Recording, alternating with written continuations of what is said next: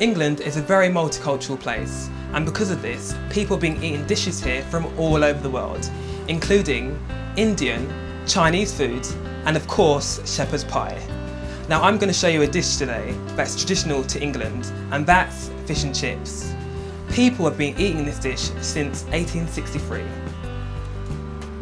Now this is what you need to make fish and chips, the most important one being the fish. This is haddock,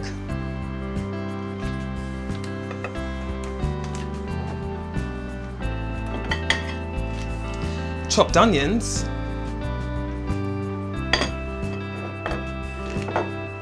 and the peas, which will eventually mash together.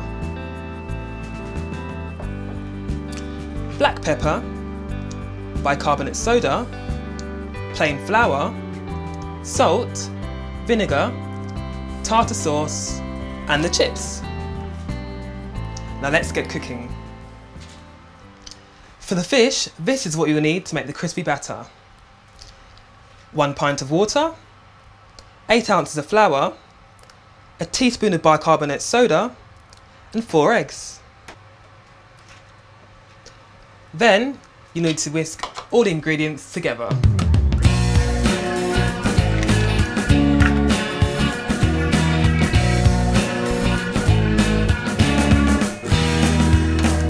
Make sure the batter is of the right consistency.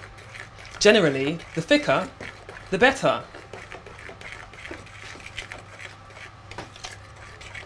Next, we've got to cover the fish in flour.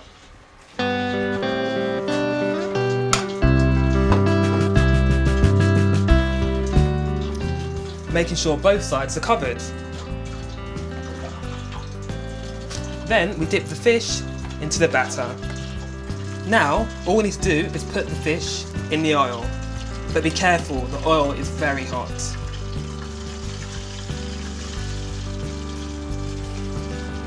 Now while this is cooking, let's get the chips and put them in the oven.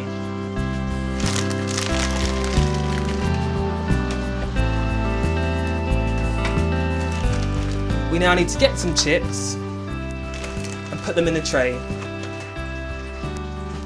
Now I normally like my chips really well done.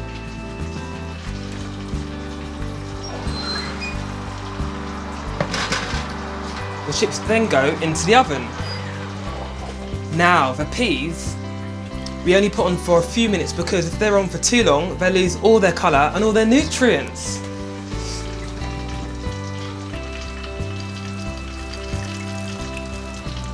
Once this is done, we put all the ingredients together. We then need to drain the peas and put them in the blender. Be careful not to spill while doing this.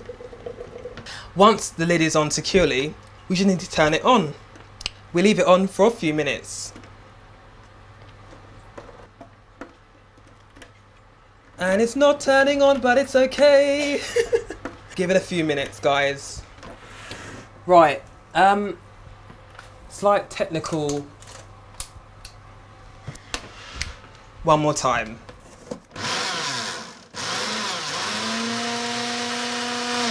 Aha! And now it's working, finally.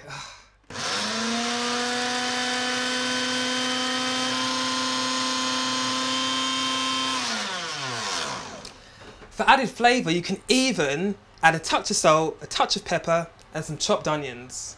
We're now going to take these out and put them back into this dish. Not this, of course. And there we have it, fish and chips. Now I normally like a little bit of salt and a little bit of pepper. And even a touch of vinegar.